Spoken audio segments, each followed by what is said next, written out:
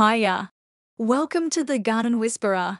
I'm Ed, and this little guy you see here is CK, my trusted gardening helper. It's your friendly neighborhood narrator. Instead of pottering about in our usual green wonderland, we're stepping into a darker part of nature today. We're about to dive into the potentially lethal world of mushrooms. Yes, you heard it right. Deadly mushrooms. But wait, before we delve into this morbidly fascinating world, could you do us a favor? Click that like button, subscribe, and ring that bell. You don't want to miss out on our trek through the dangerous side of nature, do you?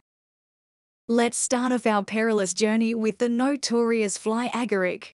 You might recognize this infamous toadstool from children's fairy tales and even your favorite video games. No, it won't give you extra lives. This bad boy can spread its cap up to a whopping 20 centimeters in diameter, standing tall with a stalk of similar stature. Its vibrant red cap dotted with white may seem inviting, but it's anything but. Beneath its whimsical exterior, this toadstool contains a cocktail of hallucinogenic acid and other toxins that have a host of unpleasant effects.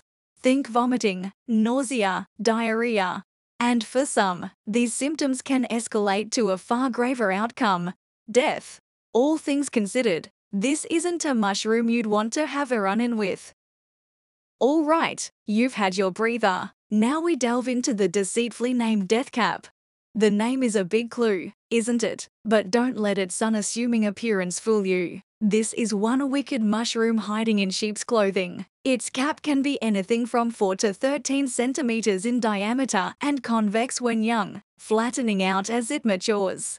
Its evil lies in its uncanny resemblance to rather harmless mushrooms like puffballs or straw mushrooms. It's the master of disguise, an assassin in the world of fungi. The stalk, which can be anywhere from 5 to 13 centimeters high and up to 2 centimeters thick, is as deadly as it gets. It's the spores you really have to watch out for. They are lethal. Even the slightest contact with them could be enough to take out a small child, so it's crucial to dispose of anything that may have been growing near a death cap. If you accidentally touch one of these death caps, remember to scrub your hands thoroughly before touching any food or even your face. You don't want this death dealer getting into your system. But the truly sinister part about this mushroom, the poison works slowly. The toxins may take up to 24 hours to start showing their deadly effects. It's like a time bomb, ticking away, unbeknownst to the victim. It's a grim reminder that not all mushrooms are friendly fungi, and that nature has its fair share of dangers lurking beneath its beautiful facade. Next up, we have the destroying angel.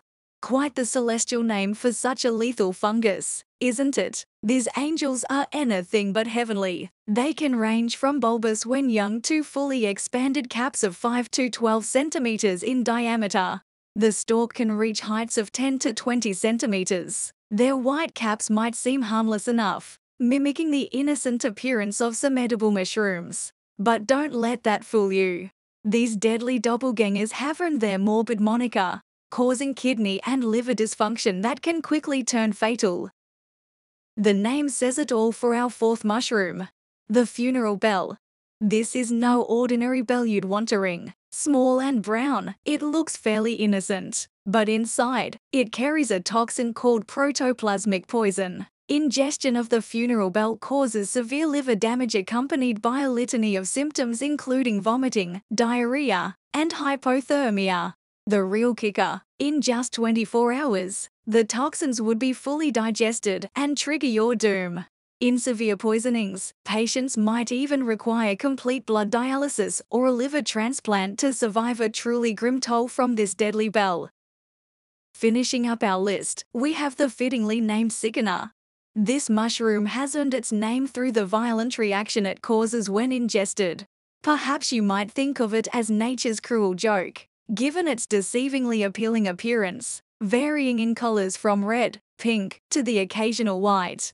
Its alternative name, Caesar's mushroom, brings a touch of foreboding into the mix, suggesting a certain cruel fate due to its harmful nature. What's tricky about this mushroom, aside from its potential to induce a violent bout of vomiting, is the variability in its appearance. Identifying the sickener requires a keen eye and detailed knowledge. The spore print, cap color, gill attachment, even the odor need to be considered to ensure you're not falling for this deadly doppelganger of edible varieties. Just a tiny mistake can lead to severe dehydration, especially dangerous for those with pre-existing health conditions. What a journey! It's fascinating to know about these deadly mushrooms, but remember, these are not for your garden or your plate. Safety first, folks. Oh, and don't forget, if you enjoyed our little jaunt into the darker side of nature today, or if you are simply a fan of CK, go ahead and click that like button, subscribe, and ring that bell. Join us for more of our nature treks. Until next time, stay curious and stay safe. Happy growing and cheerio!